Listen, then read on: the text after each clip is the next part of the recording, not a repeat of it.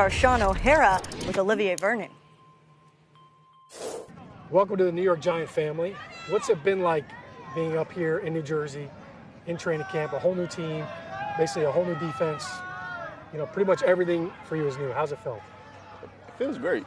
You know, it feels great getting acclimated to everything right now. You know, the guys on the squad are great. You know, welcoming everything in and everybody else that's new to the team.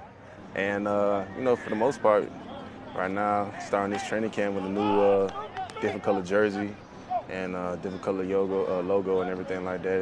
It's fun, man. Just trying to make the best of it and trying to keep moving forward. You get the new contract. Congratulations, by the way. Appreciate that, man. With that new contract comes new expectations. And I can't help but notice that you've been running after practice. You've become a leader. You know, they sign you, and do you feel that aspect that, you know what, I can't just come here and just play and do my job. I feel like I've got to be a leader on this defense? You know, I mean, for me, for the most part, I've always been an action guy, you know, so I'm going to let my play speak for itself. And, you know, like they say, you get what you pay for, so I'm going to just do the same thing I did when I was down in Miami. Next Friday, you guys play your former team. What's that going to be like? Are you looking forward to seeing some of your former teammates and seeing them, or do you think it's going to feel a little weird?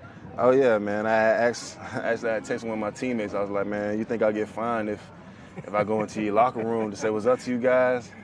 But, you know, I can't wait to see those guys. Man, I played 4 years with those guys, you know, built a great relationship with them. And, you know, I look forward to – it's going to be a little weird, you know. Now you're lining up against them.